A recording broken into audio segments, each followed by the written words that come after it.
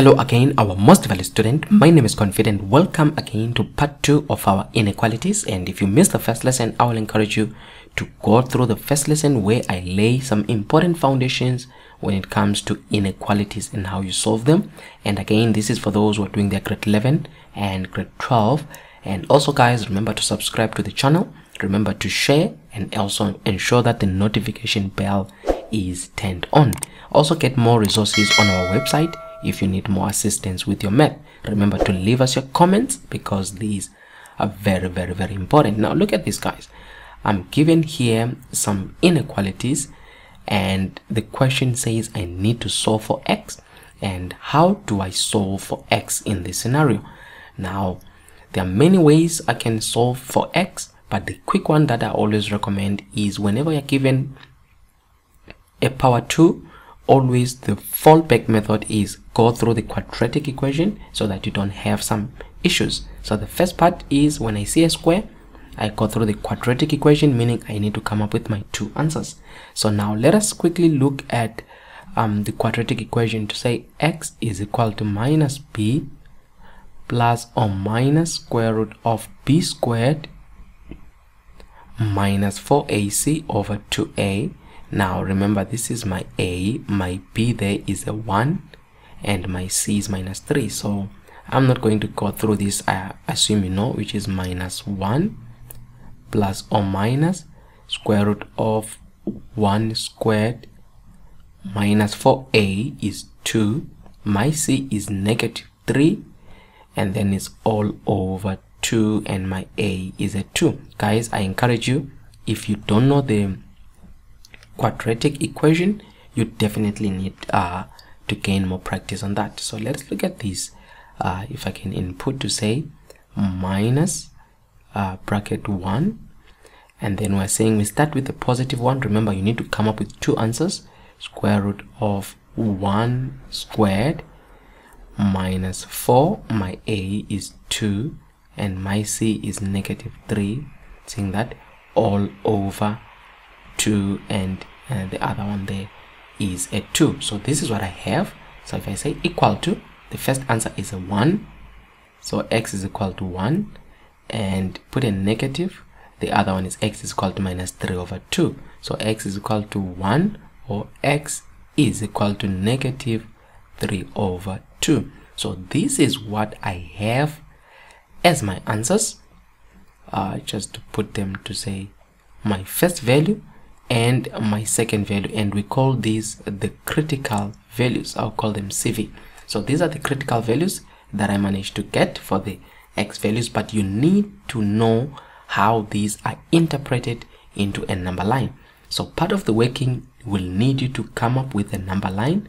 So this is the number line, and in the number line you are going to have the first value. Remember, the number line has got the negative and the positive.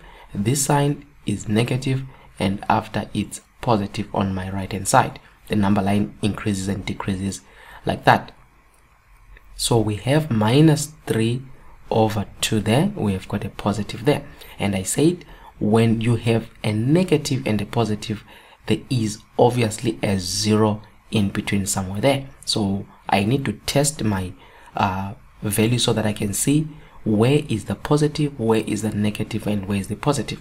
Remember, there can be a positive there, a negative, and a negative, or there can be a negative there, a positive, and a positive. But the question is which is which. I need to do what is called testing of values. So let's start with 0. So if I come to my original here, and where there is x squared, I put 0 squared.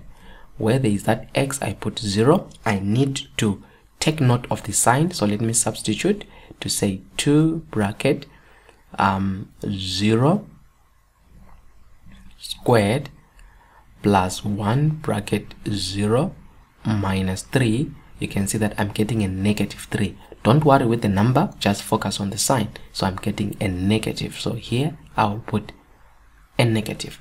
Now another thing that I forgot to tell students is the first thing here that we're supposed to do, let me just erase here. The first thing that you're supposed to do here is whenever they give you that question, forget about the inequality, but you put an equal sign. So it's 2x squared plus x minus 3 is equal to 0. This allows you to find your critical values. Don't use that sign when you're solving for that x. Always solve for x as if this was an equal sign. Remember that, guys. Okay, so that is that part, because sometimes you assume things and find that students are confused. Where is the sign? Forget about the sign, solve x, get the critical values. Now after I've tested, I'm going to look for a number on this direction, any number, let's say minus 3, and then look for a number after. We will try let's say 5, any number. So let's start with minus 3, meaning where there is x is minus 3, remember to put brackets, is minus 3 squared. Where there is that bracket, minus 3. Later we're going to try 5 so that we can see the signs. The important thing is the signs. So we've got 2 bracket negative 3 squared plus bracket negative 3 and then minus 3. Look at the sign. I'm getting a positive 12, but the sign is the important one. 12 there is positive. Let me play back.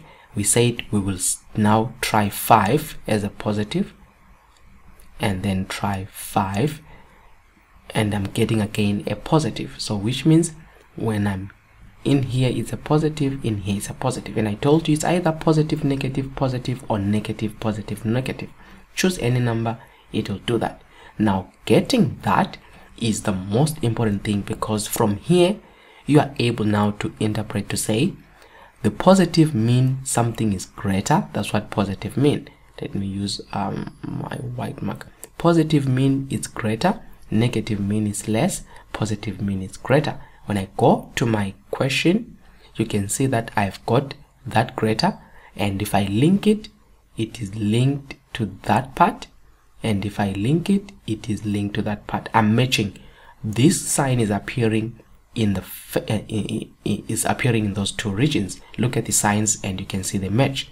Now I can write my answer, and in this case my answer, as I said, you start with x whenever it's on the outside region. You start with x here. Again on the other side you start with x. There are 2 answers you're gonna get from, remember, it's on this region, this direction and that direction. So you start with x, there is your sign, that is your sign, meaning x is less than, because this direction is the lesser.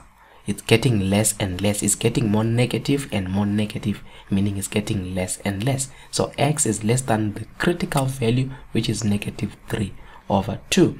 Even on the other side here, this direction is getting bigger and more positive, meaning it's greater. So x is greater than the critical value, which is 1. So this is how you write your 2 answers. I hope this guys make sense, but I'm going to give you another example again in the next lesson. Remember to tune in, remember to subscribe so that you can get a notification when I post this video.